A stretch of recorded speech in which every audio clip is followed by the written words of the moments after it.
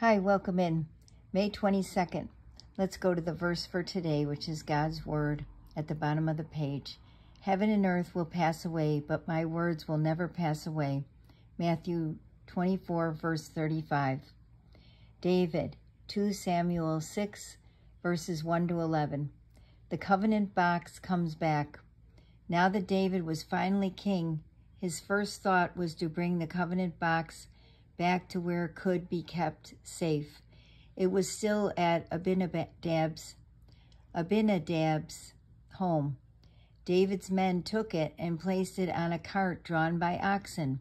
Everyone was dancing and making a joyful noise.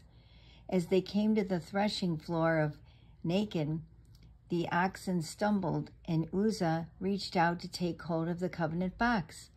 The Lord was angry with Uzzah for touching the box, and Uzzah died there next to it. David was angry because the Lord had punished Uzzah, but he was also afraid, so he took the box to the house of Obed-Edom. Could the word of God ever disappear? Do you remember what Moses put inside the covenant box? Look up 1 Kings 8, verse 9 to see what it was and if it was still there. Yes, after all this time, the commandments were still in the box because the Lord was very strict about anyone touching it. Only the priests, whose special job it was to carry it, were allowed to touch it. The commandments were more than just a set of rules.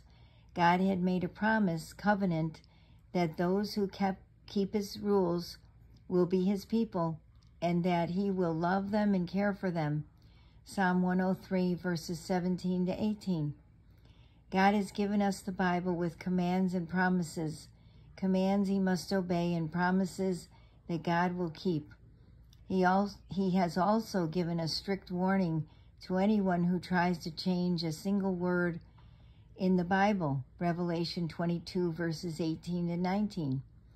That is why we can trust the Bible, because God's word will never change or disappear.